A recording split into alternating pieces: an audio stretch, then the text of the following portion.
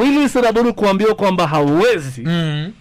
Lakini kwenye lift ukapatana na Jeff Koinange. Coinage. Akakwambia kwamba one day, yes, your name, everybody will know your name.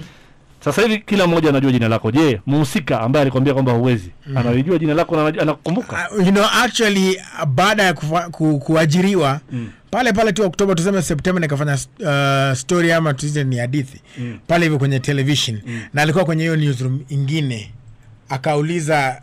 akauliza mwenzake akasema huyu ni ule Willis ule. Akamwambia yes, ulimkataa ndo ule sasa nafanya kazi pale. Akanyamaza akaendelea na shughuli. Mshaiongea? Hapana bado. Hata mwenyewe aliachishwa kazi ukule. Na kupatana tu mjini ama amekwenda assignment. Hatujawahi. There's a lesson. But siwezi msahau. Hawezi msahau. Kwanza actually alikujenga. Alimjenga sana. Alikupa challenge. Naam. Na pia alikupatia somo, alikupatia testimony. Yes. Ambapo sasa hivi unashare na kijana mwingine, dem mwingine hapo ambaye ameambiwa so many of us tushaambiwa kwamba no, you can't do it. Just leave it. When you told you can't, sasa unakuwa unafanya. Watu wengi sana wanakuambia kwamba hauwezi kufanya kitu fulani. Wewe unanikumbusha ile song ya Professor J. Okay, nitalinganisha kama yani wale maadui ambao wakati mwingine unahitaji mtu ambaye anaassume kwa ni adui yako, kwa hiyo kutia bidii. Naam. You know, maana kana ngoja tu uanguke lakini unatia bidii. Unajikakamua. Naam. Kwa hivyo kabla tujapokea simu yako, ningependa tu jifunze kitu kimoja kutoka kwa Willis, ni kwamba wakati watu wanakuambia kwamba hauwezi, siku yote kama mtu anakuambia kwamba hauwezi kufanya jambo, una choices mbili. Choice ya kwanza kukubali kwamba kweli hauwezi, ya pili kujiambia kwamba unaweza. Yaani hapo ulipofika yako mambo mengi ambayo uliopitia. Unajua kuna kijana ambaye sasa hivi kuna dream ya kuwa pale ambapo upo ama zaidi ya pale ambapo upo. Najua kwamba kuna vitu vitatu ambavyo anaweza kujifunza kutoka kwako kulingana na profession ambayo umefanya. Nishafanya interview kitambo ukashare safari yako. But one thing ambayo watu wengi hawajui kuhusiana na safari yako kufika hapa ni kama kitu gani? Ni kama niliwaambiwa kwamba mimi sina sauti ya radio ama TV na nikanyimwa nafasi kutangaza. Nilikuwa kwenye another station, nilikuwa bado intern, and of course the rule ya kwamba before when hewani lazima ufanye screen test na voice test. Yes. Mimi nikamwambia kwamba you don't have a voice for TV and you'll never be on TV. No broadcasting voice at all. No broadcasting. Really? You're told you will never be? Never ever. Never ever. How many years ago was that? That was 12 years ago. 11 years ago. 11 years ago. Ukaambiwa kwamba Willis hautawahi kuja kuwa kwenye TV na radio. Naam.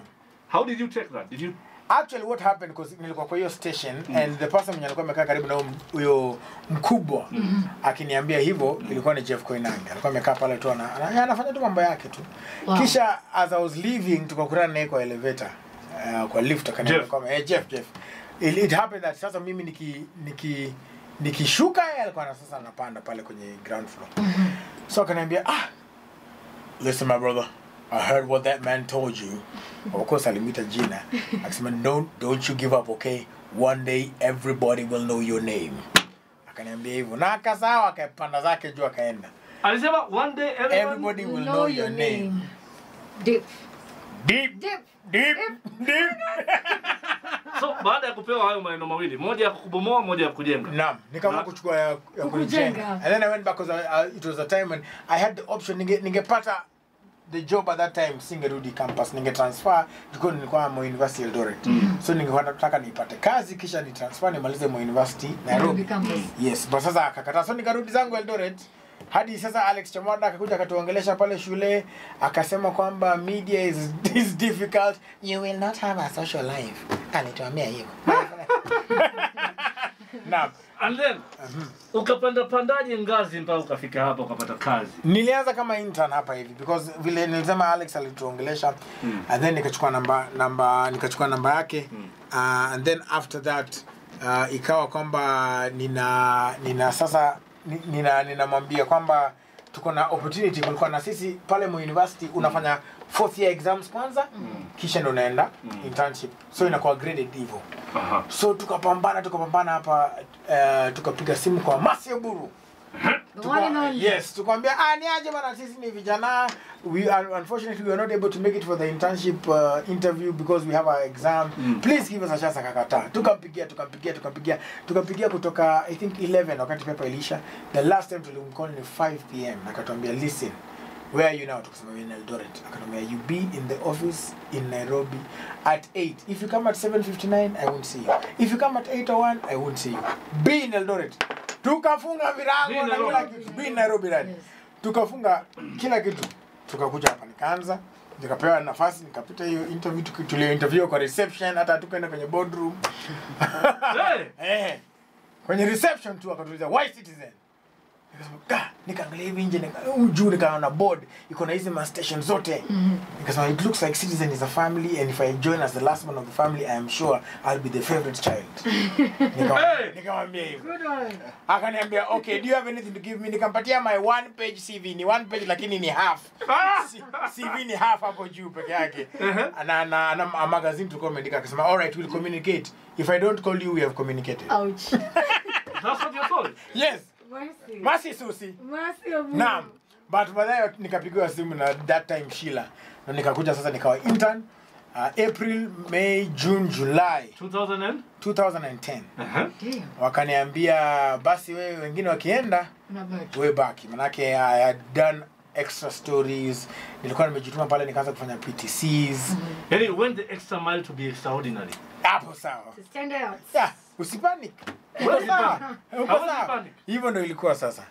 So then during sasa hiyo time about August waka announce Peter Oponda alikuwa ndo mkubwa hiyo time. Akasema tulikuwa tuko meeting, mimi hata nilikuwa nimezone out. Nasema kwani huyu jamaa anasema nini hapa? Sawa, anapanga tu story. Mimi ni intern, sitapewa story ama nitapewa story ile tulikuwa inaitwa roundup. Ile mwisho kule uko chini kifunga bulletin. Nikasema sasa niko tu kwa simu nikasikia tu, and that's why we are giving that young man a job. Nikaangalia juu niko na kila mtu ananiangalia. The young man. The last one. Finally. Kisha wakaniambia bas watanipatia job. Ikaanza sasa officially ilipata barua yangu October 1st 2010. Ndio nilifanya kutia sahihi. Ukaingia kwenye newsroom? Naam. Ukaleta ubunifu katika entertainment? Naam. Ukawa Bazu? Waambie wakalale. DJ Flash hebu rambisha ile dude, alafu tutarudi kuweza kulizungumzia. Rambisha tu kama vile unavyochukua asali ukachovya kidogo kikalambika, utamu ukakolea, unanogewa zaidi. Lakini lambisha. Kwa ningependa kabla hawajaondoka waweze kutufahamisha kuhusiana kitu ambacho kili-inspire mistari yao, unajua. Lakini kwanza Willis, one thing I would like to know kutoka kwako ni kuhusiana wewe na kuchukua mwelekeo wa tasnia ya burudani katika vokali na kuimba. Unajua hii idea ya kuweza kufanya hichi kitu ilitokea. Unajua nilikuwa napenda kufanya all the way from when I was a young little boy. Nikigrow nilikuwa napenda sana kuchukua remote control pale kwa nyumba, nasema yo pale mimi ni Eminem, pale mimi ni Jay-Z, pale mimi ni Cannibal pale, all of that. Then I knew that one day lazima nifanye hivyo. Then one day the same bana Jeff Koinange in fact nafaa kumnunulia gift sasa, manake nilikuwa na watch the bench, kulikuwa na mhubiri aliaga anaitwa Miles Monroe. Alisema kwamba your goal in life is to die empty, which means make sure everything yenye Mungu ameweka ndani yako, talanta, if you feel you can do it, whether ni kuimba, writing a book, do it. Alright, so nikasema bas, this is what I've always wanted to do. And now during COVID nikaanza ku reflect, nikasema bas wacha nifanye, and it took nilifanya, and also I think pia ilikuwa the right time because it take about 2 weeks from idea kupeana wimbo, kushoot video, ku-release. Ikachukua 2 weeks na ikakuwa hivyo sasa. Okay, so when you thought of doing this song, yes, Kalale, ulikuwa unataka kufikisha ujumbe gani kwa mtarajiwa? Again nilikwambia kwamba first of all song ilikuwa inaitwa Utamu wa Life because it was supposed to be a feel good song, lakini nikamwambia Reckless niandikie a verse, I mean a hook. Akasema atasema unataka song itwaje? Nikasema Utamu wa Life. Akasema mimi nitakupatia tu vile na feel. Nikasema sawa. Hiyo ilikuwa 10 o'clock, nilikuwa naenda hapa hivi naingia Hot 96. Kisha by 10:45 alikuwa ashatuma kila kitu. Amesha mix down, ameshafanya part yake Kalale. Nikasikia kem watagwan what did I miss? Nikasema basi tuite Kalale. And Kalale is kuambia all the haters.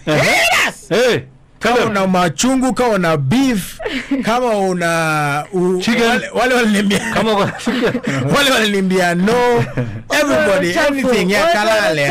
Wale maybe hata kama like tunasema tunaenda club, yani kuna mzuka pale alafu kadota nakataa. Tunamwambia basi kalale. Ndio ilikuwa lengo. So kuna wasanii wengi sana naamini, ama vipi kadota? Definitely so many artists out here. But you chose. Ulichagua tu hao. Kwa nini? Why did you come up with those? Are there people ambao were reach out lakini wakasleki? Hapana. Actually these people, what happened was I reached out to them because nilikuwa nataka ku create people who ordinarily hamge ona kwa song one song. Then I wanted mtu mwenye akona, because the song is the hook. Yeah, wimbo ni hook kama so nikasema basi wacha nitafute Reckless. Alright, so nika reach out to Reckless akafanya mambo yake. Then I've always tangu za zamani Major has always been an artist nampenda sana. Then fresh to the game, the first artist ever kuni big up kwa song ilikuwa Breeder. Ile Calicatel 3. Alisema tena watem nishai kamilisha. Hiyo ni kama county. Tena watem nishai kamilisha kama Willis. Alafu hapo ndo sasa, because aliandika hivyo akaprompt Oji kusema tena watem. Big shout out to 10, big shout out to WILLIS RABURU kwa kusupport again and again. Sasa Breeder nikasema basi Breeder lazima nichukue. Then now Saru, I think she is an artist who akona what tunaita bars. Akona the right attitude in her music, akona yani almost tuseme akona puns nini utani. Yeah, a little bit of puns creativity pale kwenye kwenye music yake, and the way she lays the verses, yani ital female artist omana akona zile bars upon bars. So ni kwa chagua wao yuko na bars lakini hauzi pombe. Ushaelewa? Anyway, it's amazing kwamba unaweza come up na hao wote wakapiga mistari. Kuna kitu kimoja ambacho kiko notable katika wimbo. Watu wengi wamezoea kwamba ukisikiza midundo kama hii labda utasikia matusi, but you are able to keep this song. Even the video is very clean, you know. Was it your direction? Actually, I didn't. I guess maybe ni hao tu waliamua kama ni Willis basi ende hivi. Which is a good thing for me. Because I didn't tell them, see my thing is ndio watu sema there those lewd lyrics, watu wana matusi ni nini. But then again mimi usema hawezi fungia mtu kwa art. That's how they express themselves. Music is an expression of self. So kama mtu anajiexpressive mwacha jiexpressive. Then tutengeneze baadaye bas. You know, but don't say hii wasaki sema okay sitairudia, but akisema fulani ama part fulani tufanye mambo nayo, alafu unasikia wapi ya Cardi B na una bounce along, alafu sasa hiyo ni inaitwa hypocrisy. So what I did, niliwaambia I just let them flow, and when I had the flow I was like hey cool. Hata kama wangeimba hizo vitu bado ningeweka kwa video. But I think that is a testament to them. I think vile walisikia the vibe of the song wakasema wacha tu tuende in this direction.